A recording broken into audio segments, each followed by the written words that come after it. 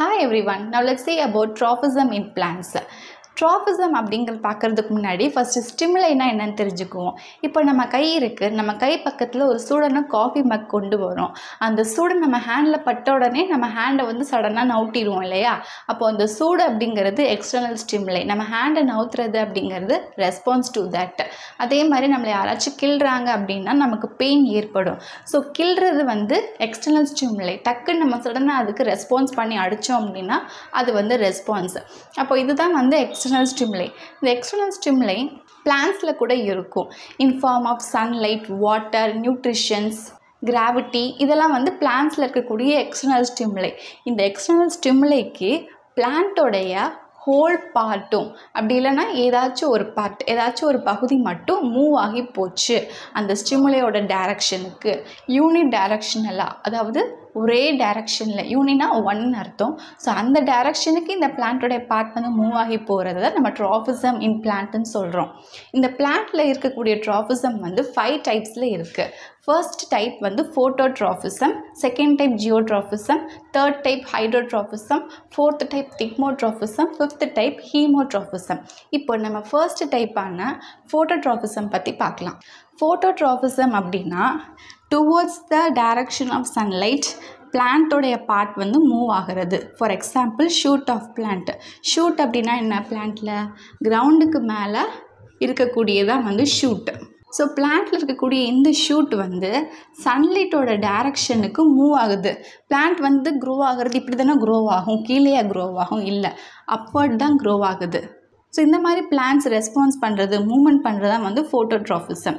Next one geotropism. Jio அப்படின்னா gravity அப்படின்னு அர்த்தம். இன் ரெஸ்பான்ஸ் டு கிராவிட்டி பிளான்ட்ஸ் வந்து மூவ் ஆகிறது. கிராவிட்டி எப்படி ஆக்ட் ஆகும்? கீழே தானே கிராவிட்டி ஆக்ட் ஆகும். நம்ம ஏதாச்சும் ஒரு பொருளை போடுறோம் அப்படின்னா அது டொப்புன்னு கீழே போய் விழுந்துருது. அப்போ கிராவிட்டி வந்து கீழே தான் ஆக்ட் ஆகுது. ஸோ பிளான்ட்டில் ரூட் அப்படிங்கிறது சாயில் கீழே இருக்கக்கூடியது. அந்த ரூட் வந்து கிராவிட்டியோட டைரக்ஷனை நோக்கி வளர்றதான் வந்து இதுக்கு எக்ஸாம்பிள். இங்கே ஃபோட்டோட்ராபிசமில் ஃபோட்டோ அப்படின்னா சன்லைட், அப்போது சன்லைட்டோடைய டைரக்ஷனுக்கு பிளான்ட் பார்ட் மூவ் ஆகிறது. ஜியோட்ராபிசமில் Jeona gravity, so கிராவிட்டியோட டைரக்ஷனுக்கு பிளான்ட்டோடைய part move ஆகிறது. நெக்ஸ்ட்டு ஹைட்ரோட்ராபிசம். ஹைட்ரோ அப்படின்னா வாட்டர்னு அர்த்தம். ஸோ டுவர்ட்ஸ் வாட்டர் பிளான்ட்டோடைய பார்ட்டோ இல்லை ஹோல் பிளான்ட்டுமே வந்து மூவ் ஆகிறது. For example root of plant, மண்ணுக்கு அடியில் இருக்கக்கூடிய வேர்களெல்லாம் தண்ணியை நோக்கி மூவ் ஆகி போகும். அதுதான் வந்து இதுக்கு example, root of plant. Next fourth one திக்மோட்ராபிசம்.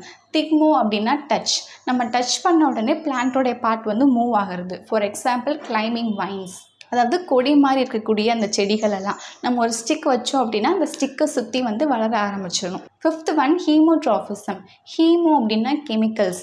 In response to chemicals பிளான்ட்டோடைய part வந்து மூவ் ஆகிறது, ஹீமோட்ராபிசம். For example growth of a pollen tube in response to sugar present in a stigma. Stigma அப்படிங்கிறது ஃப்ளவருக்குள்ளே இருக்கக்கூடியது. இந்த பார்ட் தான் வந்து ஸ்டிக்மா. ஸ்டிக்மாக்குள்ளே தான் வந்து pollen tube வந்து இருக்கும், அதாவது மகரந்த குழாய்னு சொல்கிறது. ஸோ இந்த போலன் டியூப் எப்படி க்ரோ ஆகுது அப்படின்னா இந்த ஸ்டிக்மாவில் இருக்கக்கூடிய சுகரோட ரெஸ்பான்ஸ் மூலயமா தான் போலன் டியூப் வந்து க்ரோ ஆகுது. சுகர் அப்படிங்கிறது ஒரு கெமிக்கல். ஸோ இந்த கெமிக்கலோடைய ரெஸ்பான்ஸுக்கு இந்த போலன் டியூப் வந்து க்ரோ ஆகிறதுனால இது வந்து இட் கம்ஸ் அண்டர் ஹீமோட்ராபிசம். இந்த ட்ராபிசம் வந்து பாசிட்டிவ் ட்ராபிசம், நெகட்டிவ் ட்ராபிசம் அப்படின்னு இருக்குது. பாசிட்டிவ் ட்ராபிசம் அப்படின்னா அந்த சிக்னலோடைய டைரக்ஷனுக்கு க்ரோத் இருந்துச்சு, டுவர்ட்ஸாக இருக்குது அப்படின்னா அது பாசிட்டிவ் ட்ராபிசம். நெகட்டிவ் ட்ராபிசம் அப்படின்னா அந்த சிக்னலோடைய டைரக்ஷனுக்கு க்ரோத் வந்து தள்ளி இருக்குது, அவையாக இருக்குது அப்படின்னா அது நெகட்டிவ் ட்ராபிசம். இப்போ சில எக்ஸாம்பிள் வந்து பார்க்கலாம்.